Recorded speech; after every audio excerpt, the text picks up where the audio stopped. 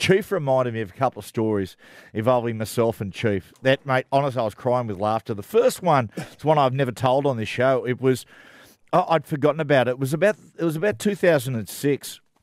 And the footy show, we went up to shoot some things like the Vomitron. Remember the Vomitron? Yes. Gold Coast. Yeah, I know. And, well, what we did the night before at the Gold Coast, myself, Chief, Fatty and Sterlo went to Jupiter's Casino. And we walked in, and Chief is, mate, the world's nicest bloke. But when it comes to certain things, fairly naive. And the boys go, how about we sit down and have let's grab a table and play blackjack. So it's just us. We said, yep, good as gold. So we're sitting there 4 along. And Chief's right in the middle and Sterlo's basically straight after Chief. Now, everyone knows when you play blackjack, there's certain things that, that the dealer can't hold on 16, et cetera, et cetera. But however, if the dealer's got a 6 and you've got a 14, if you're playing by yourself, oftentimes you'll sit. But you should take a card, even though the chances are you'll lose, because it looks after the other players the table. Yeah. And the feeling is what goes around comes around. And that's why it gets a little bit scary playing on a table with experienced players, because there are certain rules and regulations and protocols to blackjack that if you don't follow them to the letter, mate, they get filthy. Yeah. So we're sitting there, and Chief's got no idea what he's doing. And the dealer throws up a 6. Chief's got a 13. And Chief goes, you know what? I'm just going to sit. Right? So the dealer turns around and goes, bang, bang, and Sterlo loses $100, right? Sterlo goes, mate, right. You gotta next time, mate. Don't do it. You can look after us at the table. And Chief goes, hey, Pete. I'm just looking after myself, mate. I'm going, here we go. Next time, bang again. So basically, in 5 minutes, Sterlo loses about $500. He would have had a laugh about that though. Sterlo goes, mate, berserk, and he's giving it to Chief. So Chief goes, mate.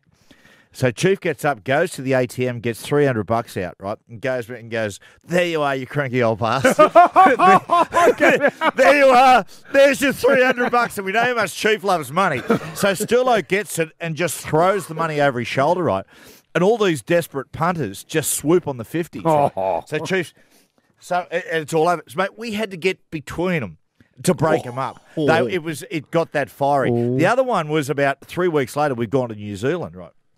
And we're doing bungee jump and all these different things. And Chief, as you know, is the world's nicest bloke. And he's a bit like Mal Meninga. Wherever Chief goes, people goes, oh, it's the Chief, Paul Harragon. Yeah. Here he comes. So what I would do is I would get ahead of Chief. So I'd jump out. When we got to the hotel, I got out really early. And the concierge met us. He goes, welcome, guys. And he goes, and I said, the Chief's on his way. He goes, I know. He goes, we're all very excited to see him. I said, can I just have a quick word to you about Chief? He goes, oh, yeah, sure. I said, look, I don't know how to say this. I said, look, Chief's quite a heavy drinker. He's extremely poor. He's extremely bad-tempered. And I said, but worst of the lot, he's a kleptomaniac. I said, so if there's anything of worth around here, mate, pens or anything, mate, he'll take it and he'll steal it. It'll be gone. So we're checking. He goes, oh, yeah, oh, really? Okay, no problem. I said, mate, for instance, if you don't want all the pens that are there for checking in, mate, I said, they'll be gone. So while the guy was looking, I actually took the pens and went away. And the bloke actually chipped him and said, oh, Mr. Harragon, a bit of a laugh, can you give the pens back? Didn't know what he thought about it. The next day, we went to bungee jumping, right? And this bloke who runs the bungee, he had a little kiosk there at the bungee jumping centre and people are going in and out. So, mate, he is so excited, mate. The footy show's arriving and here comes Paul the Chief Harragon. So I grabbed the bloke and I said, listen, mate, just got to tell you something. I said, the Chief. He goes, yes. Oh, mate, I can't wait to get a photo with the Chief. I said, mate, got bad news for you. I said, he's in a filthy mood. I said, but the worst thing is, mate, I said, Chief's, mate, a klepto. I said, mate, all this stuff, all your chips and that. I said, if you don't want them stolen, you've got to put them away. So the bloke's got there, right, and he's rushing around, putting his chips and putting his lollies and his gum and putting his drinks away and everything like that. And Chief walks in and he's so enthusiastic and he goes, oh, wow, mate, how you going, big fella? Nice store you got here. And the bloke goes, oh, mate, sorry, would you mind leaving the store? Wear clothes.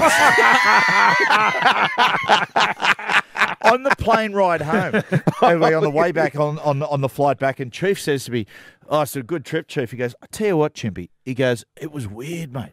He said, everywhere I went, he said people were really strange. And I said, mate, I've got a confession. This is what I told. Mate, Chief didn't talk to me for a month.